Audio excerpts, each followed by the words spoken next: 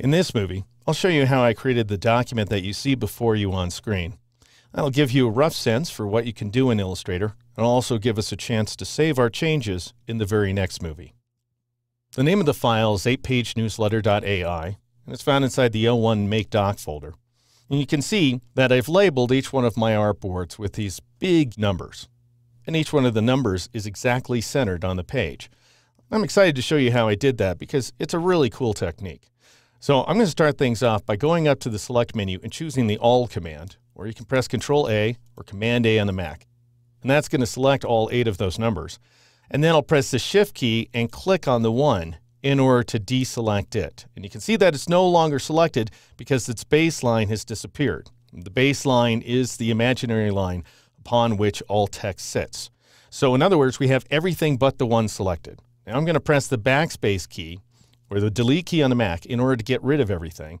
And I'm going to take this 1 and just kind of move them to an arbitrary location. So let's start things off by centering the 1. And you do that by going up to the control panel at the top of the screen. Go over here to the right-hand side and you'll see the word Align. Go ahead and click on it. And then we'll go ahead and change this Align To option from Align to Selection to Align to Artboard. And now I'll click on each one of these middle align icons, both horizontal align center and then vertical align center. And then I'll go ahead and hide the align panel.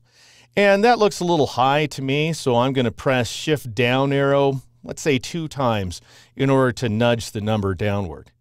Now I'll go up to the Edit menu and I'll choose the Cut command, or press Control-X or Command-X on the Mac to go ahead and move that 1 to the clipboard. And now I'll go up to the Edit menu and choose one of the coolest commands inside the software, Paste on All Artboards, which has that gigantic keyboard shortcut, Control-Shift and Alt, or Command-Shift and Option, along with V.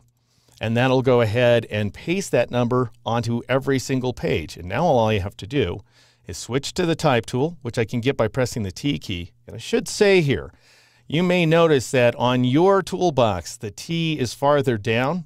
That's because you're working with the single column toolbox, and you can switch between them by clicking on this little double arrow icon. I have to work with the double column toolbox because my screen's not tall enough to accommodate all of the tools otherwise.